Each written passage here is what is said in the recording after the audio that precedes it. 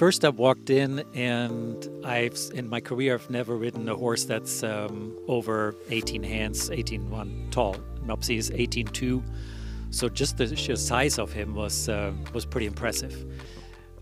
The connection I had right away with Mopsy was not just under saddle, but it was on the ground. He's such a big teddy bear. Usually, I can lead him around without a lead rope. He follows me, loves me to be in a stall. There was right away a very, very deep connection. It was right off the start a relationship that was based on a lot of trust and lots of love.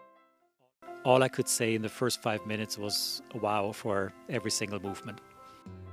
It was amazing to ride a horse that wants to do it every single day. Mopsy comes out, and there's not a single day where I have to push him.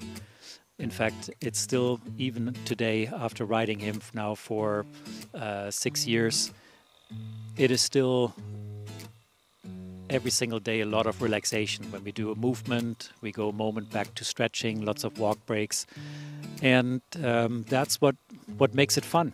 It's easy to get caught up into the competitive mindset of always better, always higher percentages, competing more.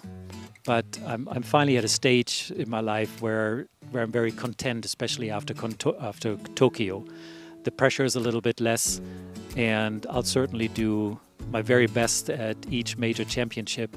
But if it doesn't go as well, it's not the end of the world anymore. I remember coming out of the tests in Tokyo at the Grand Prix Special, and yes, of course, the score was important, but we knew right at that moment, Mopsy and I, we stepped up to the plate and we did the very, very best we could possibly do for our team. And that feeling is honestly very, very hard to describe.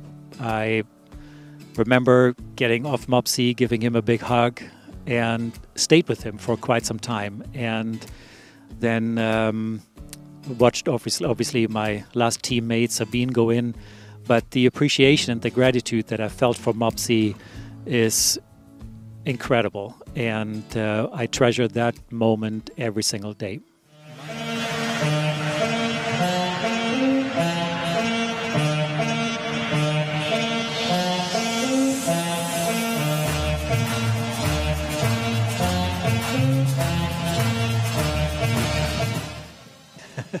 The phone call from Snoop Dogg's producer and Kevin Hart's producer was incredible. Remember this lady, Sarah, who called me, she said, "Stefan, guess who this is?"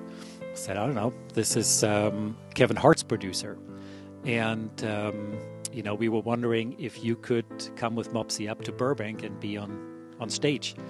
And I said, that's, I think, a fantastic idea, but you might have to check with your insurance on that. And sure enough, the insurance said, probably not a good idea to bring a horse into a TV studio. But just having Snoop Dogg and Kevin comment on a horse that does the Crip walk, it was incredible. It was really, really neat. And I think that's what we need in the sport, to just get the mainstream a little bit more involved. And I remember so many people on TikTok saying, "Look at this horse. Mom, look at this horse. Look what's going on here." And it just makes me so proud that he touched so many people and he got his name out there.